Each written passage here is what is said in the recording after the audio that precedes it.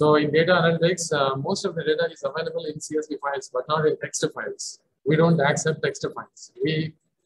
When you perform a survey or when you collect secondary data, like suppose if you go to some website and you collect some secondary data, all this data will be, you have to organize your data in columns.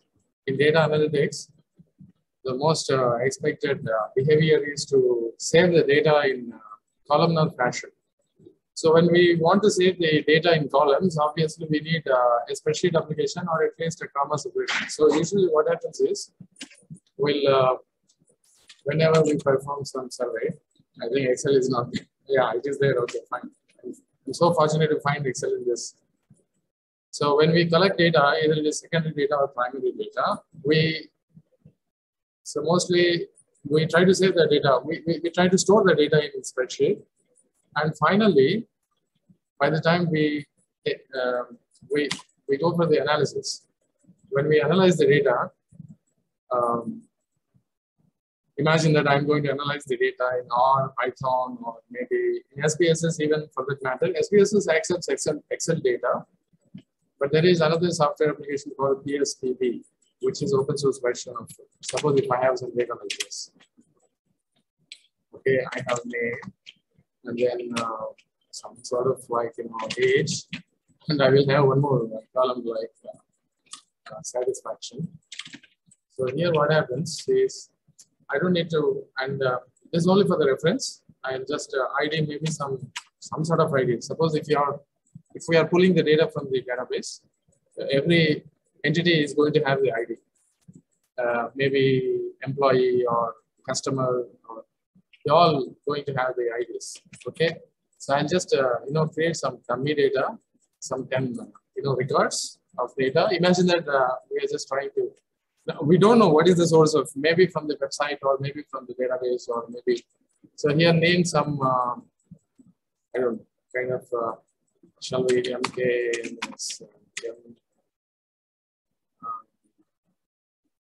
hello, what happened? Stuck. Okay. Then maybe I can, again, stuck. Good, nice computer. So Sahiti. And then I come up with Deepak, Ramnath. I don't know, maybe I'm Raj, Revant. Then we have Akash. Yesterday there was some girl here, Rishita. I don't know. Rishita. So some kind of names. And then I want to have Dinesh. Enough. Then here I'm just going to create some bandwidth. Use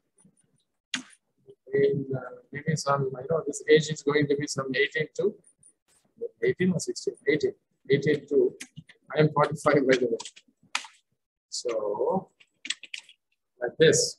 So data most of the time. Satisfaction, I want to take some Likert scale, and then bandwidth I use 1 to 5 scale. Okay. So that so don't care. My age is 32. I'm 45 actually. Ramnath is 40. I'm sorry, Ramnath. Okay, Ramnath happened to be 40 here. So these are all dummy data. Now what happens is we need to save that in the form of a CSV file, right? That is how data. Suppose I want to analyze this with the help of R. I need to have CSV because R don't support Excel and Python don't support Excel. This computer is so slow. And I want to save this as CSV UTF-8. Where is it? Open format. MS-DOS, CSV Macintosh. There must be some CSV comma delimiter. But UTF is not there. Okay. So this is some dummy file, dummy data. Dummy data. This is going to this CSV file, and when I want to save this, I want to save this in my folder with the name Java.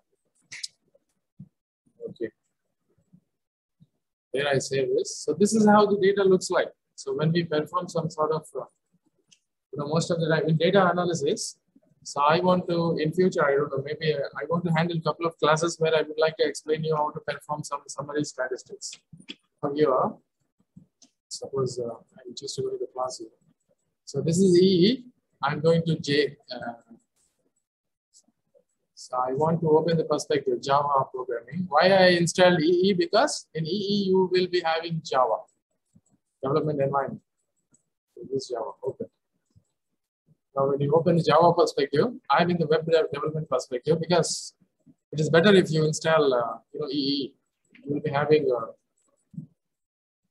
both as well as C. I don't know. I was trying to install. So create Java project.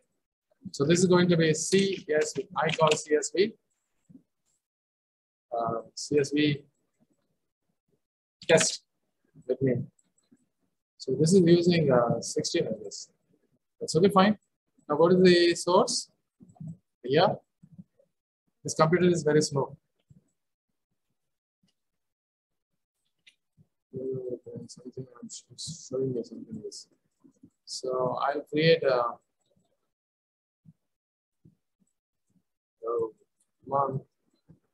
create a class here, and this class is going to be CSV test. And I want to use main. Even if you okay, so here I'm going to now scanner SC or whatever it is, SR whatever it is, new scanner, and then new file reader, and then I need, so I'm going to create files, a folder inside the dummy data.csv. Now what happens, I'm just going to, so here I go to the project level and there new folder, and the folder name is going to be files. And here in this, I have to get that data file. Where is that? See this dummy data. I just drag this and drop it. This is not copy, paste, paste. Yeah. So drag and drop is not working, but it is a dummy data. So now there are problems here. Let us handle these problems. I want it from the scanner from util, right? I said it is from util. And again, scanner from util. And then file reader from IO. I think. File reader from IO. And then everything is okay. I think there is a problem here. Throws, yeah, try catch. I'm happy with try catch. Now, so what we need to do? While SC has next, if at all has any data, then sys out SC next. Print that line and then show me what. So this is the minimum. Let's. Yes, I got the data here, right? See how simple it is. Only 3. So first one is creating a scanner object and by using the file paths. Suppose if you have this file somewhere else in your disk, then you can use the full path. Then while there are only 2 methods, there are so many methods with this object, but we need only 2 methods. Has next, is it has next? True. Then do it. Read it. Then you will get the entire data. Okay, this is one way. Now let's go back to the textbook and see. This is one way. Now, how are you going to split the data? See, this is reading the data is not so reading the data. Suppose if I am creating a web site, I want to use the CSV file in my web page. Imagine that I go to a website and where I want to provide some kind of I want to provide a feature to my users that they want to see. They want to upload the CSV file and want to see it in some web page. Then this is okay. I can just use the scanner and update this data in the web page. But if I want to process the data, say I have the age as well as satisfaction, there are 2 numeric values. In which case, what I need to do is, I'm going to create one more package. The package is going to be data analysis. Okay. And now this data analysis, I'm going to create a class. It's not data analysis actually. Okay. I'm going to create a class. The class is going to be data. And then I want main class here to test. And here what happens is, this time I'm going to handle this with a buffer reader. Buffer buffer reader br is equal to new buffered reader, and then new file reader, and then we have the path files dummy data dot csv. So now what is this buffer reader? I want it from IO. Yeah, this is also from IO. Now I want file reader from IO. And now, okay, let's go ahead.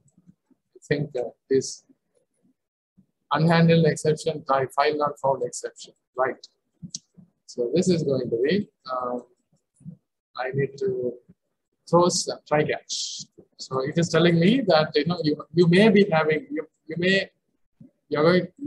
may likely encounter a file not found exception. Then in which case, how are you going to handle that? So it is asking me. So I want to handle that exception with try catch. This discussion comes in next. Okay, now we have br object while here to read the data from this file line by line. I need a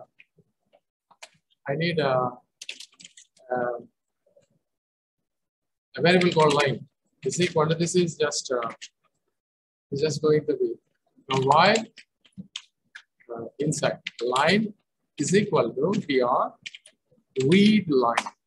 Okay, is not equal to null. Okay, it's not equal to null means if at all I have something to read, br add throws declaration clause from the try catch. This is not required.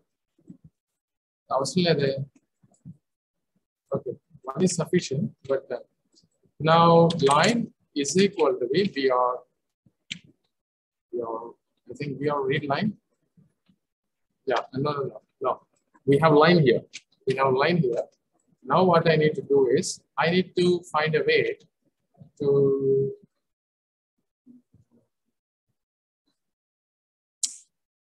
find a strategy. The strategy is going to be splitting. So yeah, I need to create an array. So that array is going to be string. Maybe I can call a person because this is going to be a personal information. This is information about the person, right? One MK, and age. So this is all about the person's information. Now what I need to do is line split. Okay, what? By using comma. So whenever you encounter comma, then you just and then what you do is sys out, not inside the while. I should do that.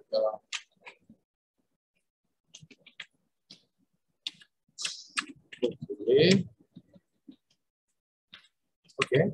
So I come out of the inside try sys out and then p. I think it's telling me the is all as a variable. So what I need to do is in while itself, I do one thing.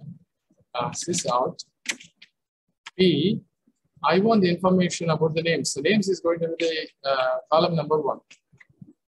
You see here, this is 0. Java indexing starts from 0. It's a 0-based indexing. A name, age. So I want to print the name. Okay. Maybe I don't know. Kind of. I can also print the. So let's see this. I'll stop here and let's see this. Yeah, I got the name. I got MKs, something like that. All the names. Now suppose if I use index 2, then that should be age. I'm sure this should be age. Yes, I got all age particulars of the individuals. If I use 3, then that should be satisfaction. That's it. Now up to here, this is what documentation covers. Now what are we going to do with this data? So we have data in CSV, but we need to analyze, right? So analysis of the data is what is required. So there are different ways to analyze this data. Maybe I can find out the mean age, standard deviation of the age. We have age particulars as well as the satisfaction details of the individuals. We can perform univariate statistics. We can perform bivariate statistics. We can do a lot of things. Now here, for the sake of simplicity, what I do is I'll just create a method. Okay, public static, maybe double, this is going to be, here we have integer based information. Actually, it should be double. I call int. Okay, int mean. There are different strategies. See, I don't need to write, actually, I don't need to write, int data. There are number of, there are libraries available. We can just, download the libraries, attach the library, and then we can make use of. It is asking me return, I guess. Okay, 0.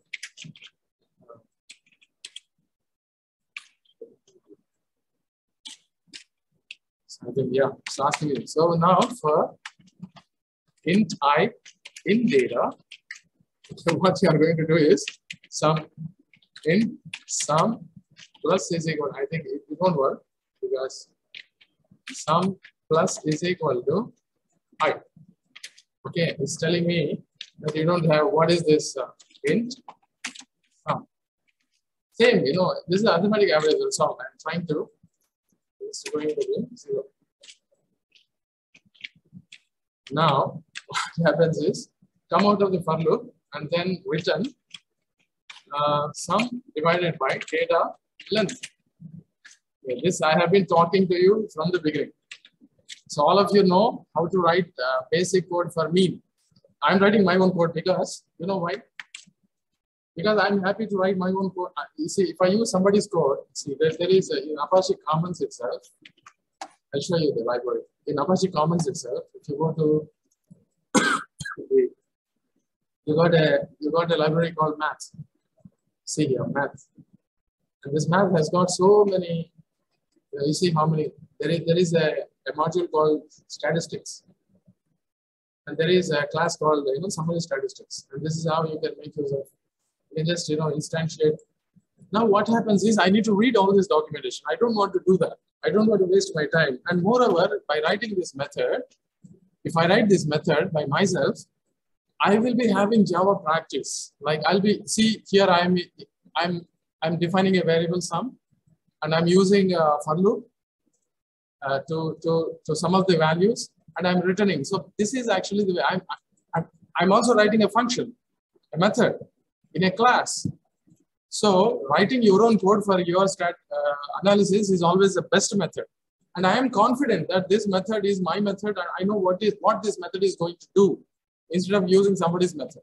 So since this is a static method, what I can do is I can simply see here what happens. The P has got, so instead of printing this, what I'm going to do is I'll just create one array, int array.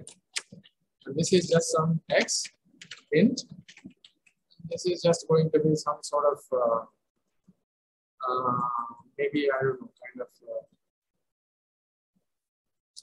So there is so for time being, what I do is I'm just going to write it as step.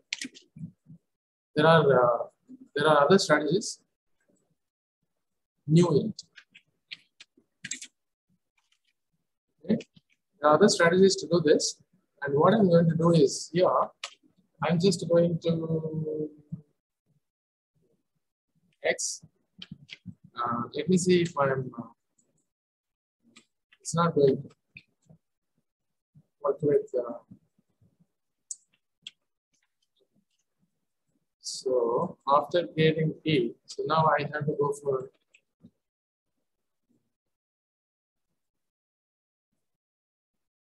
I think I should use X append will not work, X add will not work. It's I have to use one more method. I have to define a method. Shall I do one thing? Now P is there here, and this P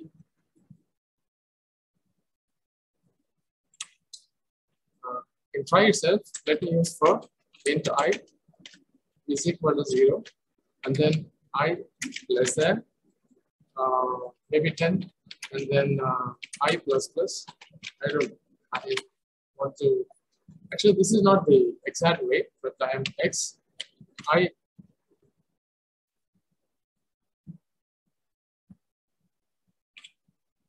shall I use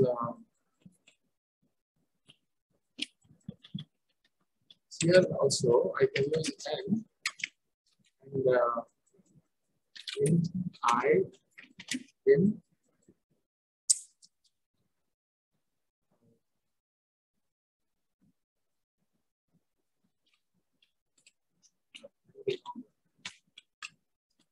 so I'm just thinking, how can I get that data out? Is equal to, shall I use P? Will it come out? That is what I'm thinking. Okay, let's see. Why should I? Yeah, this is what I was expecting. P is not. I have to handle this P here itself.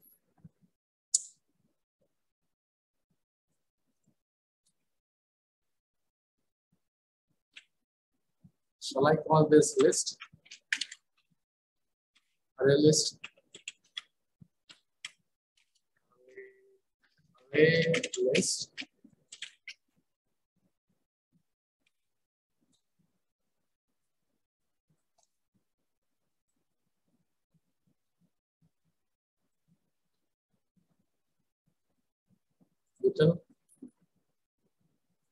Little. Now what I can do is let's add. Now it comes add and then P. So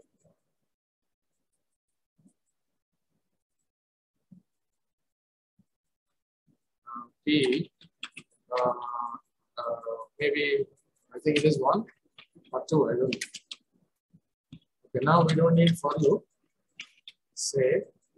And here I can sys out and then X. And this is, let's see. I'm going to print X here. I'm not going to, yeah, it's just coming, names are coming, right? We don't want names, we want, let's take age.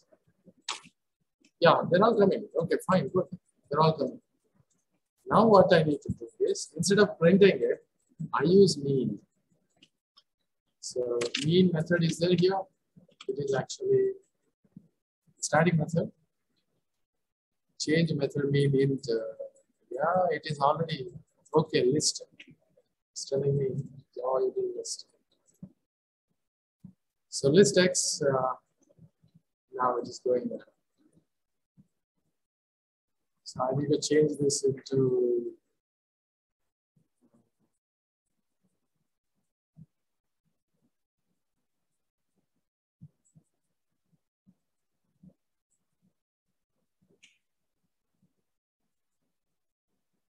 Cannot convert the element type object into int. Why are you not? I in for int I is equal to 0. Is equal to 0. I less than x dot when. I'm trying to do it. So I'm doing experiments in class. Size and then I plus plus. And some I is equal to, this is going to be size. Size. Yes. I think it should work. Okay. So I think it's not working. Next is sysprint. Sys out. And then units.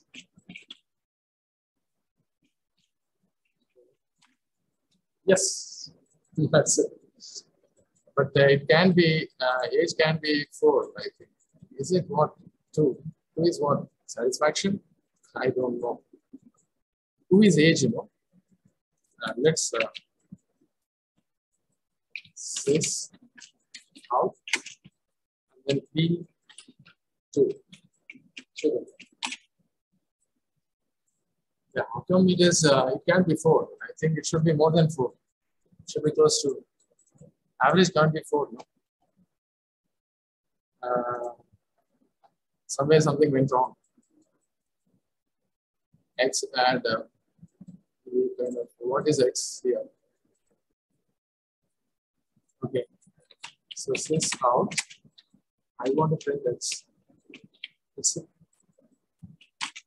It's working, but the problem is A. Okay, this is X. And I think I have to, should come here.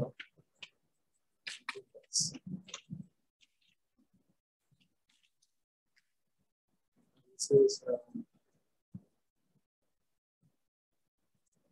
yeah, there is something wrong. Actually, the code is working, but it's okay.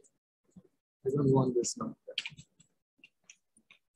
I will share this code with you, don't worry. So this is X, and this is a mean. Mean is not correct. This is mean is not there. I think a size, or I don't know. You see, this is a list, list somewhere, logic is wrong. Here, the mean logic is wrong. I should use something else. Instead of size, I think I should use something else. Shall I say sys X size? So 9. Size is 1, 2, 3, 4, 5, 6, 7, 8, 9. Yeah, size is correct. Wait, somewhere something went wrong. Okay, fine. So the code is working, but the measure is wrong. The mean is not wrong. I'll try to rectify this. Okay. So what did we discuss in this class? We discussed about how to retrieve the data from the CSV file, and then split each line in that CSV file into the tokens, and use those tokens to compute a statistical measure called mean. Okay, the measure is not correct, but I'll try to rectify in my forthcoming class, or maybe offline. Okay, if it's not inside the class, but maybe offline, I can share this code with you all. Okay, so that's for this class.